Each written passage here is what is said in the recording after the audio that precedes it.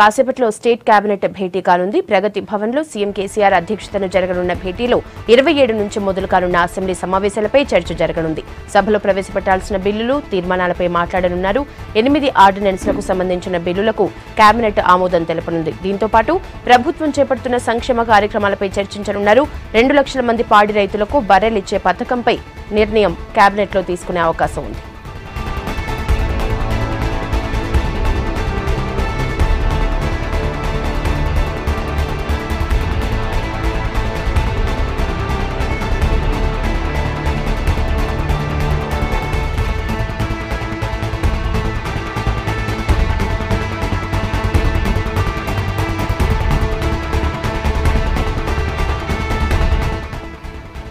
కాసేపట్లో state cabinet భేటీ కానుంది. ప్రగతి భవన్లో సీఎం కేసీఆర్ అధ్యక్షతన జరగనున్న భేటీలో 27 నుంచి మొదలు కానున్న అసెంబ్లీ సమావేశాలపై చర్చ జరగనుంది.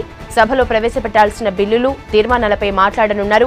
8 ఆర్డినెన్స్లకు సంబంధించిన బిల్లులకు కేబినెట్ ఆమోదం తెలపనుంది. దీంతో పాటు ప్రభుత్వం చేపడుతున్న సంక్షేమ కార్యక్రమాలపై చర్చించనున్నారు.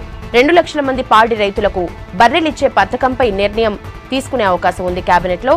ఇక కేబినెట్ మీట్ డీటెయిల్స్ పై మరిన్ని అప్డేట్స్ శ్రీనివాస్ అందిస్తారు. శ్రీనివాస్, మంత్రివర్గ సమావేశంలో ఎలాంటి అంశాలు చర్చకు రానున్నాయి?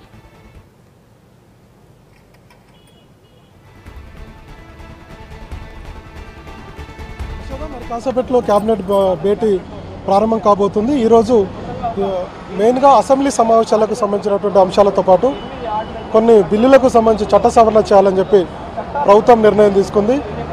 ఈ 8 ఆర్డినెన్స్లకు సంబంధించినటువంటి అంశం మీద ఈరోజు కీలకంగా చర్చిస్తారు. మెయిన్గా అయితే 27వ తారీఖు నుంచి అసెంబ్లీ సమావేశాలు జరగనున్నాయి కాబట్టి ఆ సమావేశాలకు సంబంధించి సభలో ప్రవేశపెట్టాల్సినటువంటి బిల్లులు, అదేవిధంగా తీర్మానాలు, ఏ అంశాల మీద సభలో చర్చించాలనేటువంటి విషయాల మీద కూడా ఈరోజు క్యాబినెట్లో చర్చిస్తారు. ముఖ్యంగా మంత్రులకు ముఖ్యమంత్రి కేసీఆర్ దిశానిర్దేశం చేయనున్నారు. ఎందుకంటే అసెంబ్లీ సమావేశాలు, ఈ సమావేశాల్లో కొంత ప్రతిపక్షాలు కూడా రాష్ట్ర ప్రభుత్వంపై తీవ్రస్థాయి విమర్శలు చేసేటువంటి అవకాశం ఉంది.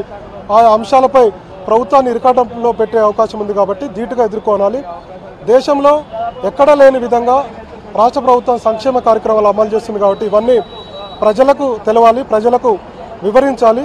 ఇది సరైన వేదిక అసెంబ్లీ కాబట్టి అసెంబ్లీ నుంచే ప్రజలకు తెలియజెప్పాలని చెప్పి మంత్రులకు ముఖ్యమంత్రి సూచించేటువంటి అవకాశం ఉంది. దీంతోపాటు మంత్రులందరూ కూడా ఆయా శాఖలపై సిద్ధంగా ఉండాలి. అధికారులతో సమావేశమై ప్రతిపక్షాలు అడిగేటువంటి ప్రతి ప్రశ్నకు సమాధానం చెప్పే విధంగా సభలో మంత్రులు సిద్ధంగా ఉండాలని చెప్పి ముఖ్యమంత్రి సూచించేటువంటి అవకాశం ఉంది. ఇక దీంతోపాటు ఎక్సైజ్ చట్ట సవరణకు సంబంధించి కూడా ఈరోజు క్యాబినెట్లో ఒక నిర్ణయం తీసుకోబోతున్నారు. ఎందుకంటే జీఎస్టీ వచ్చిన తర్వాత రాష్ట్ర ఆదాయం కేంద్రానికి వెళ్లకుండా ఉండాలంటే మన రాష్ట్రానికి ఉండాలి. రాష్ట్ర ప్రభుత్వం ఏడాదికి ఎక్సైజ్ 12,000 కోట్ల రూపాయలు ఎక్సైజ్ నుంచి కూడా ఆదాయం పొందుతుంది కాబట్టి ఇది వచ్చేటువంటి రాష్ట్ర ప్రభుత్వానికి వచ్చేటువంటి ఆదాయ వనరులో ఇది మెయిన్ కాబట్టి దీనికి సంబంధించి ఒక చట్ట సవరణకు కేబినెట్ ఆమోదం పొందేటువంటి అవకాశం ఉంది. దీంతోపాటు మరొక అంశం, రాష్ట్రంలో తెలుగు తప్పనిసరి చేస్తూ రాష్ట్ర ప్రభుత్వం ఇదివరకే నిర్ణయం తీసుకుంది. కానీ అధికారికంగా నిర్ణయం తీసుకోవాల్సి ఉంది. ఈరోజు జరిగేటువంటి కేబినెట్లో ఇంటర్మీడియట్ వరకు ఖచ్చితంగా ఏ స్కూల్ అయినా, ఏ ప్రైవేట్ స్కూల్ అయినా, ఏ కాలేజ్ అయినా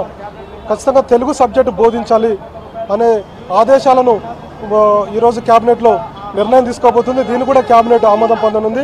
ఆ తర్వాత జీవో వస్తుంది. ఖచ్చితంగా రాష్ట్రంలో ఉన్నటువంటి అన్ని ప్రైవేటు పాఠశాలలు అన్నీ కూడా ఖచ్చితంగా తెలుగు సబ్జెక్టును బోధించాల్సి ఉంటుంది. తెలుగు అనివార్యమైంది. ఇది రానున్నటువంటి రోజుల్లో మహాసభలు డిసెంబర్లో రాష్ట్ర ప్రభుత్వం నిర్వహించబోతుంది కాబట్టి దానికి ముందుగా రాష్ట్ర ప్రభుత్వం ఒక నిర్ణయం తీసుకోబోతుంది. ఇది ఈరోజు కేబినెట్లో చర్చకు వచ్చేటువంటి అవకాశం ఉంది. ఇక రైతు సమన్వయ సమితులకు ఇప్పటికే ఆయా మండలాల్లో రైతు సమన్వయ సమితులు ఏర్పాటు చేశారు కాబట్టి వాటికి అధికారాలు ఉండాలా లేదా, ఏ విధంగా ఉండాలి, ఏ విధంగా రైతులకు ఈ రైతు సమన్వయ సమితులు సహకారం అందించాలి అనేటువంటి విషయాల మీద కూడా ఈరోజు క్యాబినెట్లో డిస్కషన్ జరుగుతుంది. తర్వాత పీడీ యాక్ట్కి సంబంధించి హైదరాబాద్లో మెయిన్గా రాష్ట్ర ప్రభుత్వం హైదరాబాద్ను విశ్వనగరంగా అనుకుంటుంది. దానికోసం నిధులు కేటాయిస్తుంది. ఒక 20,000 కోట్ల రూపాయలతో పెద్ద ఎత్తున నిధులు కేటాయించి అభివృద్ధి చేయబోతుంది కాబట్టి హైదరాబాద్లో కల్తీ ఎక్కువగా ఉంది. ఎక్కడ అటు పసుపు కావచ్చు, లేదంటే మిగతా నిత్యావసర వస్తువులన్నింటిలో కూడా కల్తీ ఎక్కువగా ఉంటుంది కాబట్టి ఇట్లా కల్తీకి పాల్పడే వారిపై కఠినంగా వ్యవహరించాలి. ప్రతిదీ కల్తీ ఉంది. దీంతో హైదరాబాద్ పేరు బయట డ్యామేజ్ అయ్యేటువంటి అవకాశం ఉంది. ఇతర దేశస్తులు ఇక్కడికి వచ్చినప్పుడు కానీ, మిగతా రాష్ట్రాల వాళ్ళు వచ్చినప్పుడు కానీ ఇక్కడ హైదరాబాద్లో కల్తీ ఎక్కువగా ఉందన్నటువంటి చర్చ జరుగుతుంది. ప్రతిరోజు వార్తలు వస్తున్నాయి కాబట్టి దీని మీద ముఖ్యమంత్రి కేసీఆర్ చాలా సీరియస్గా ఉన్నారు.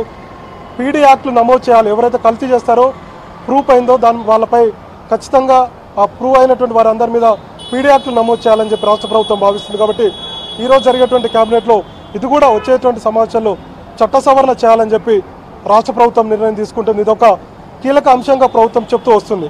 తర్వాత సింగరేణి కార్మికులకు సింగరేణి యాజమాన్యంలో వాటా కల్పిస్తామని చెప్పి ఓట్లకు ముందు ముఖ్యమంత్రి కేసీఆర్ చెప్పారు.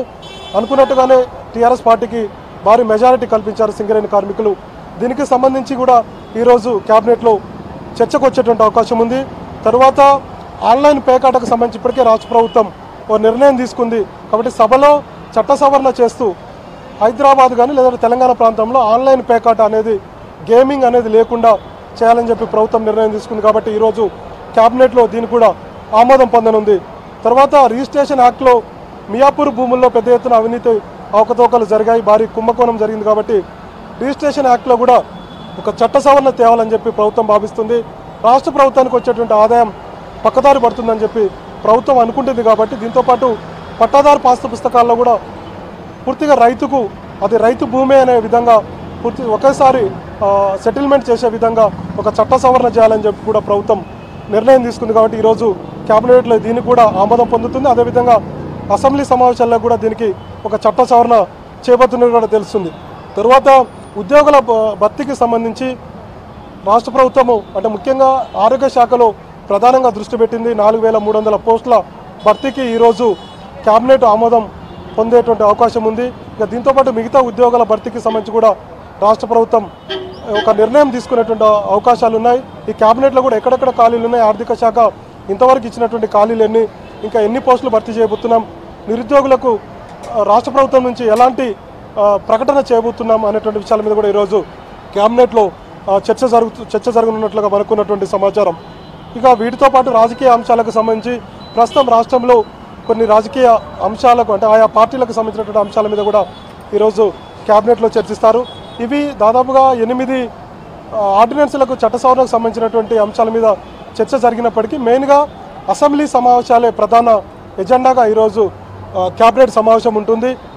అసెంబ్లీలో ఎలాంటి అంశాల మీద చర్చ జరగాలి, ప్రతిపక్షాలు ఇచ్చేటువంటి కౌంటర్కు తిరిగి కౌంటర్ వారికి ఎలా తిప్పికొట్టాలి అనేటువంటి విషయాల మీదనే ఈరోజు ముఖ్యమంత్రి మంత్రులతో చర్చిస్తారు. అటు విపక్షాలు కూడా సిద్ధంగా ఉన్నాయి రాష్ట్ర ప్రభుత్వాన్ని ఇరకాటంలో పెట్టే విధంగా ఆయా సమస్యలను లేవనెత్తేటువంటి అవకాశం ఉంది. కాబట్టి దానికి ధీటుగా ఎదుర్కొనేందుకు రాష్ట్ర ప్రభుత్వం సిద్ధంగా ఉండాలి. మంత్రులు కూడా అధికారులతో సంప్రదింపులు జరిపి సమావేశాలు ఏర్పాటు చేసుకొని సబ్జెక్ట్ అంతా కూడా సిద్ధంగా ఉంచుకోవాలి అన్నటువంటి విషయాల మీద ఈరోజు కేబినెట్లో మెయిన్గా చర్చ జరిగేటువంటి అవకాశం ఉంది. ఇది ప్రస్తుతానికి కేబినెట్ సమావేశానికి సంబంధించినటువంటి తాజా update. Yashoda. Thank you Srinivas.